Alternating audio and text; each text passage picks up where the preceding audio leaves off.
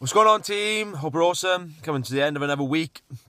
So again, you got to look back and review, reflect, how far are you doing enough work, are you progressing, etc., etc. So you look yourself, how was this week? Perhaps rate on a scale of 1 to 10 compared to the other week. So again, perhaps for me, if you look at the business, fitness, relationships, and mindset, it was a pretty good week.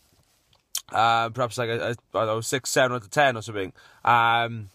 And then you look back, has it improved from the week before? Have you learned perhaps what didn't work and applied it and progressed each week then, okay? And then obviously what I didn't need to do for next week to make perhaps a 7 or 8 out of 10 to make it make me better, basically, okay? Because that's what we're trying to do, guys. Every single week, every single day, trying to be that 1% better. That's all it is.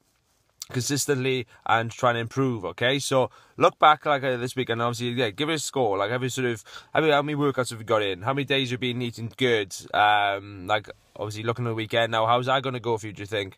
Have we got enough sleep in, have we pushed hard enough, overall their lifestyle, how was it been, give yourself a score of out of 10, and then look this next week or the next month, right? I want to be I want to be 1, 2 steps ahead.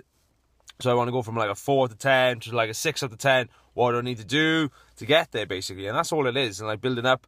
And then in a few months again, you're going to be an 8 out of 10 and a 10 out of 10, okay? So really looking at this this week, instead of letting time take you by, pass you by, look back and reflect, right? What worked, what didn't? Have I worked hard enough? And what do I need to do to progress to step my game for next week, okay? So that's really important, guys. Each week you obviously measure your progress through life, basically, okay? With your training, with your nutrition, perhaps your business if you're self-employed.